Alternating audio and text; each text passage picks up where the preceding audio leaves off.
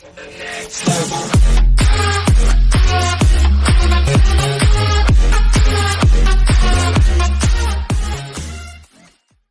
Mothra D3ad? How she can return? Warning. Spoilers ahead. In the climactic battle of, Mothra dies protecting Godzilla from Ghidorah. Even so, Godzilla King of the Monsters is a sequel to the film Thought kicked off the MonsterVerse 2014's. That film was soon. King of the Monsters version of Mothra is very true to her earlier incarnations, remaining both a powerful but benevolent creature who only attacks when she feels threatened.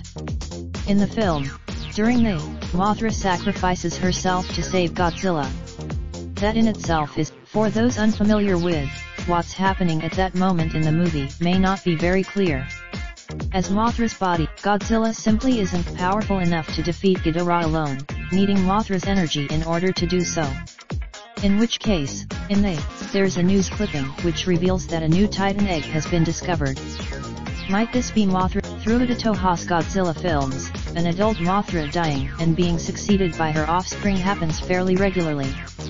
Sometimes there's Godzilla 3 could see a young, larva Mothra go into a cocoon and emerge as a beautiful giant moth, just as Ashay did in King of the Monsters.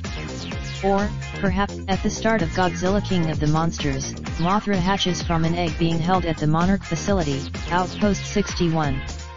The A organization, unlike Godzilla or A, who are believed to be the exact same specimens that lived millennia ago, Mothra's life is cyclical. She hatches. Dr. Chen reveals that her family have been Monarch employees for generations, sharing photos of her grandmother and granddad at an archaeological site relating to Mothra Ona Infant Island in 1961. This implies there could be many such sites dedicated to Mothra throughout the world.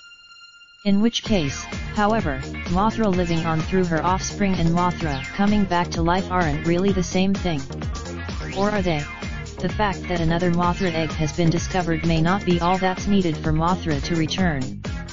For her to be while there's no specific evidence in the film to suggest this, it's certainly possible that part of S symbiosis involves sharing of her life force energy. This would mean that after Godzilla uses Mothra's energy to defeat a particular strong threat, he instinctually will seek out her egg to return Mothra's life force. In doing so, raindrop, drop top, smoking, no cooking the hot pot. Fucking on your bitch, yeah, that. Looking up, open the park pot.